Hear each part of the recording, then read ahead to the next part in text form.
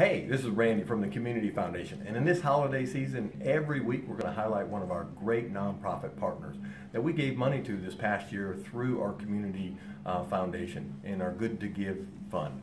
So today we are here with V at Rainbow Village again, and V, where are we standing right now? We are in the infant room. Because I really like the bear. We're in the infant room of Rainbow Village's Early Childhood Development Center.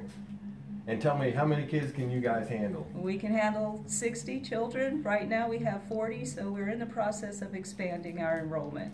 Because you guys are really great at transitional housing and that. So why build a development center?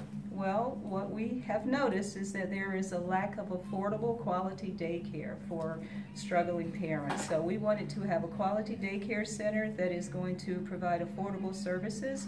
And when we get donations from foundations like yours, we're able to buy bears, right? Buy bears, okay. cribs, all sorts of wonderful toys and equipment. Excellent, excellent.